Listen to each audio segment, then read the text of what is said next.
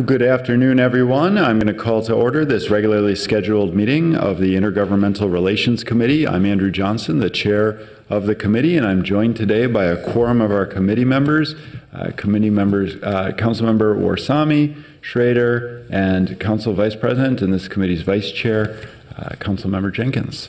And we have before us today 5 items on our agenda. The first 4 are consent items. We have a contract amendment with Faegre Baker Daniels Consulting for federal representation services, a contract amendment with Lockridge Grindle Nowen for federal relations representation services. We have a change in the appointments to the MSP Noise Oversight Committee, and we have a resolution supporting Medicare for All Act of 2019. So I will go ahead and move those items. I also want to note that Council Member Reich is away on city business today at the Capitol, and so we appreciate his efforts over there on behalf of the city of Minneapolis. So I've gone ahead and moved all those items. Any discussion from committee members? Council Vice President Jenkins. Oh. I'm sorry, Chair, that was not indicative of me needing to comment. I think it was left over from the last meeting. No worries. All right. Anyone else on any of these items? All right. Not seeing any. All those in favor, please say aye. Aye. Those opposed, the motion carries and those items are approved. Next, we move on to our final item, the federal, state, and local legislative updates. Welcome, Allison.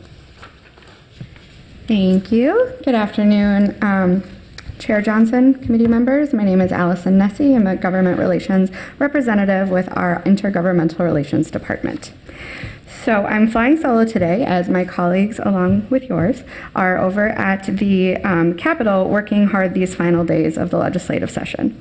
The legislature must conclude constitutionally mandated its work by midnight Monday, May 20th. At this time, conference committees have been formed, which allows for both chambers to reconcile their omnibus bills and, ideally, come to a consensus on one single bill that will then need to be approved by both chambers and then sent to the governor's desk. As of the last hour, budget targets have still not been agreed upon by House, Senate leadership and the governor's office. Therefore, it has been challenging this past week and a half for conference committees to approve or take action on items that have fiscal impacts. So any appropriation items and programs, since they don't know their budget target, they haven't been able to take action. So they've been reconciling same or similar items between both bills, and they've been having short meetings, which is different for this time of year usually. We're in a bit of a holding pattern, but they're still meeting daily, going through provisions, and again, as I said, adopting same and similar. So today I will go over the status of the key items we have been focusing our efforts on this session. Nothing too new from my last update,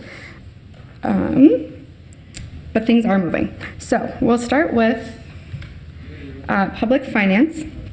The omnibus tax bill is in conference committee. Some highlights between the House and Senate versions. In the Senate, there is not an LGA increase. The House has a $30 million LGA increase, which mirrors the governor's proposal. In the Senate, para aid is not continued, and in the House, it is continued until 2047. In the Senate, the state levied commercial industrial property tax levy is reduced. In the House version, it is frozen. In the Senate, the 3% charitable gambling tax is repealed, and in the House, it is not repealed. In the Senate, there is Upper Harbor TIF modifications, and those are not included in the House.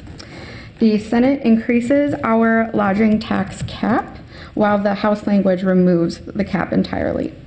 In the Senate, there is a proposal to reduce the rate of 4D properties to a 0.25%, and in the House, it is required a study, not a rate reduction, but a study of the program overall. So Great. We have a question or comment from Councilmember Schrader. Yes. Sure, just a quick question on the 4D. So on the Senate version, they're reducing the rate, so does that mean they'll be taxed at a lower rate than currently? Correct. So the current rate is 0.75, Okay. so they'd be reducing it down to 0.25. So as a taxpayer, would I be paying more or less tax, I guess is my question. You would pay less if you had a 4D property within the city. Correct, but Yeah. under the Senate proposal, would I be paying, if I'm qualified as 4D, would I be paying more under the Senate version, or would I paying more as it currently stands? You would be paying more under the Senate version, and to that degree is what we would like to see included in a study. Okay, thank you. Yeah. Next, we have our pension items. The Minneapolis Employees Retirement Fund. The Senate cancels out the state's $6 million annual appropriation, while the House actually increases that by $10 million to $16 million total annual, which was the original agreement when this was made. The phased retirement option is included in the omnibus retirement bill, and the Minneapolis Police and Fire contribution is also included in the omnibus retirement bill. So a lot of work on pensions this year. Housing, which has been rolled into the Agriculture Committee as well. Senate had an Agriculture Housing Committee, whereas the House had a separate Housing Committee. The Senate budget target for housing is $0 over the base funding, and the House includes a $26 million over base increase, which mirrors the governor's recommendation. The Senate bill focuses a lot on manufactured housing as an affordable housing option and redirecting funds to Greater Minnesota. The Senate policy provisions that are not in the House bill would include that equal distribution of MHFA financing through their programs between Metro and Greater Minnesota. MHFA priority to communities with lower infrastructure costs. Manufactured homes as eligible use of MHFA program funds, and then changing the challenge program requirement.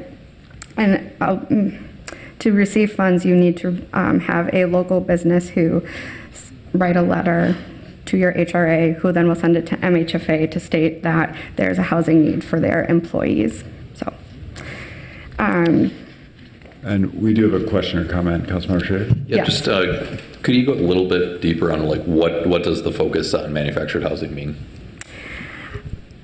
I should probably follow up with you with more detailed, expanding manufactured housing as an eligible use for MHFA program funds, which it hasn't been in the past. And then they also increased money to the Manufactured Housing Trust Fund, as well as cooperative purchases of existing parks to maintain, yeah. So I'd just be interested in kind of how much that is for cooperatives to kind of take over or to own the property. I know that's a big deal. And I think hopefully it goes without saying to push back on a lot of the Senate proposals, the parity between Minneapolis and Greater Minnesota when the need is very different and the population is very different seems ridiculous policy, not based on fact.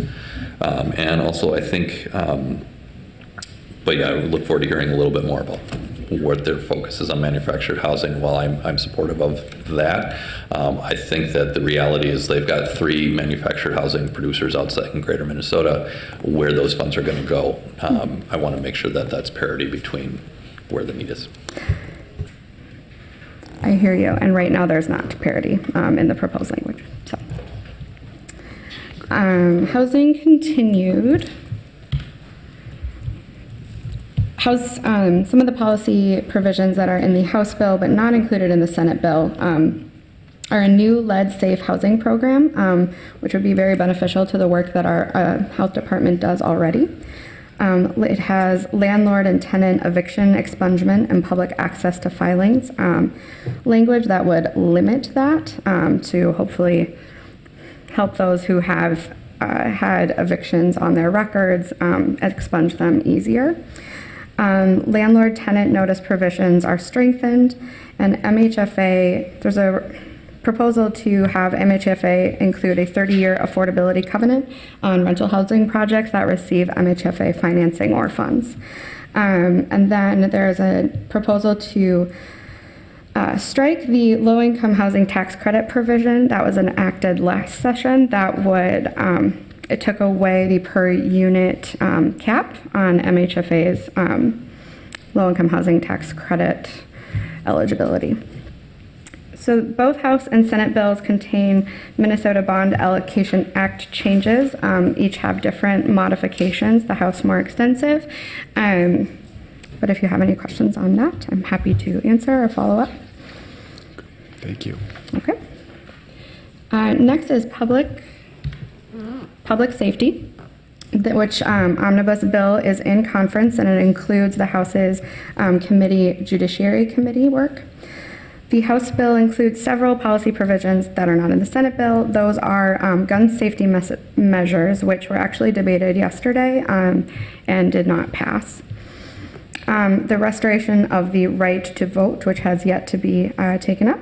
The Indigenous Women's Task Force, a cannabis task force, and something that we at the city have been working a lot on, the driver's license fees and fines suspension for low-income individuals, which would essentially stop the practice of the state suspending or revoking a license for an unpaid traffic ticket.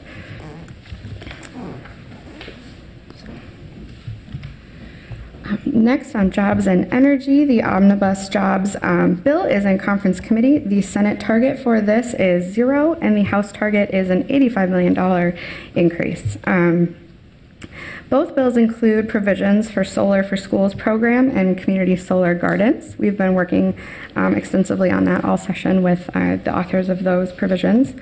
The Senate includes preemption of local ordinances regarding minimum wage, which would impact the city's minimum wage ordinance, paid and unpaid leave, and benefits in terms of employment. So our sick and safe time ordinance would also be impacted by the Senate's proposed language. It includes a green roof advisory task force and electric vehicle charging station revolving loan program that municipalities would be eligible for. The House. Councilmember Schrader. Yeah. Sorry to keep monopolizing all the time here. Quick question on the community solar gardens. So, I mean, are these pro bills? Are they expanding the program? It seems like it's a good thing in this slide, but a little more detail would be great. The House language would expand the program and make it easier for community solar developers. Senate language would kind of roll back actually the capacity of the existing developers and how much they're able to sell on the market. Okay. So, and the Green Roof Advisory Task Force, what is the focus of that? I have to follow up with you on that. I'm not super familiar with that one. Okay, thank you. Thank you. Some of the House-only provisions are a voluntary adoption of the Energy Stretch Code, commonly referred to as SB 2030. Utilities, energy generating resources must be free by 2050, so carbon-free by 2050. A lot of work around that. Electric vehicle charging station grant program. The House bill requires net neutrality for ISPs. Which hasn't been discussed in conference committee yet. There's the new Community Prosperity Grant Program, a new Metropolitan Job Training Grants Program, paid family and medical leave, earned sick and safe time, and wage theft protections, which there actually are wage theft protections in the Senate bill. I do want to acknowledge that. So. Okay. Thank you. So transportation, also in conference committee. The Senate proposal is a $335 million base increase. That's not using any new streams of revenue, just existing general fund dollars. And the House proposal includes a $977 million base increase, and the House proposal includes a couple new revenue generating taxes like the gas tax, the metro area sales tax, a fee increase on electric vehicles, as well as a small increase on tabs, licenses and tabs. So some of the Senate provisions that are not in the House that we are closely watching, the Senate maintains Metro Mobility's budget in the Met Council's operating budget. The House recommends removing that out of the Met Council and having it operate kind of as its own line item, which would greatly assist the Met Council over the next couple of years. The Senate prohibits trunk highway funds to be spent on bicycle infrastructure in actually several provisions that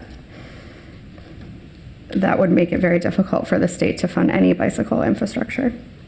The Senate also proposes to transfer the Stone Arch Bridge to the city of Minneapolis by July 1st, 2019. And the House provisions that are not in the Senate include the gas tax, which has gotten a lot of media, the 0.5% transportation stability sales and use tax, which is the metro area sales tax, and half of that revenue would be allocated to the Met Council, and half would be allocated to the Transportation Advisory Board, which would have a... Oh, just next slide. That's all. Please go on. This is why I can't do this alone. I should say why I need a team.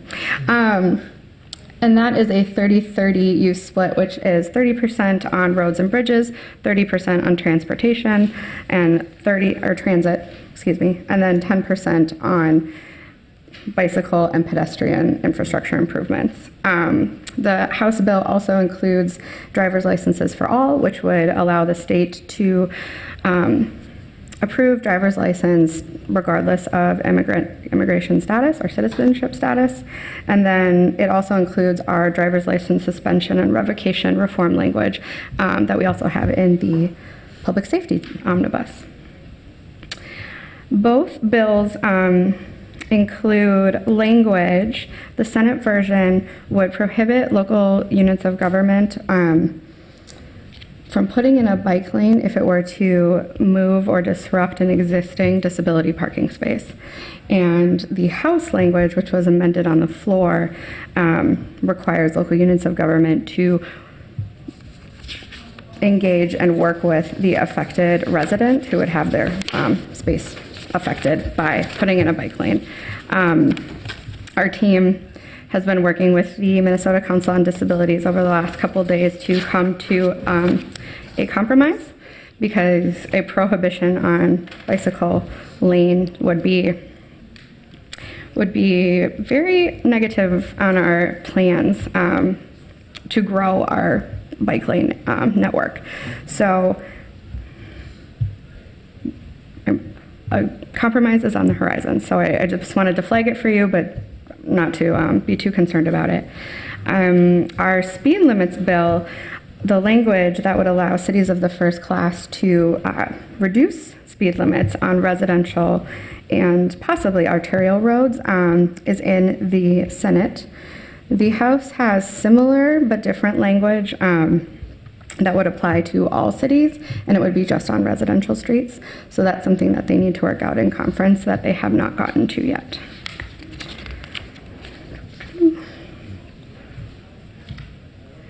Last but certainly not least, the Health and Human Services Committee, which meets the most regularly for the longest period of time. The House bill is about 1,200 pages long. The conversation has really been focused around the Child Care Assistance Program. While not directly a city program, I know it affects a lot of our residents, so we've been keeping an eye on that. A lot of conversation around prescription drug price regulating and OneCare, which is the Walz administration proposal to have a public option. Some of the House provisions in the Senate, House provisions that are not in the Senate are medical assistance coverage for enhanced asthma services, a very high priority for our for our health department. A provider tax sunset repeal, which again, that brings in about $922 million of funding every year that goes out to fund medical assistance to local public or SHIP work that the city gets a lot of from. So we definitely want to see that sunset, not sunset repealed. The House includes Tobacco 21, it includes the conversion therapy ban, and it includes funding increases to the Homeless Youth Act, the Emergency Services Program, long-term homeless support services, and HIV prevention grants. Last, the Senate provisions that are not in the House include a new shelter-linked mental health grant program, modifications to the statewide health improvement program, which again is run out of our health department receives funding from, and it establishes a sale of certain cannabinoid products work group. There's a lot of language throughout various bills right now on hemp and cannabinoid products. Nothing definitive as far as regulation, but at least starting the conversation. The Senate bill also includes the Taylor Hate and Violence Prevention Grants, which I wanted to highlight and we'll end on. So I'm happy to stand for any questions. Excellent. Do we have any questions from committee members? Not seeing any. I wanted to thank you for the presentation and all the work that the team is doing. I know you mentioned the fact that the rest of the team is in here for things like switching slides and such, and so it puts a lot on you, which certainly we recognize covering this whole wide variety of topics. But it really speaks to the fact that it's such a busy time right now at the legislature. It's such a critical time on all of these issues, and even during the committee, I'm checking updates on what's happening over there, because there's a lot of negotiations happening right now, and we hope for positive outcomes, not just for the city of Minneapolis, but for the whole state, and really appreciate all the work and long hours that you and the rest of the team are putting in. So thank you very much. With that, I will move to receive and file this presentation. All those in favor, please say aye. Aye. Those opposed, the motion carries. And with no further business before our committee, this meeting is adjourned. Thank you. Sorry for all the typos.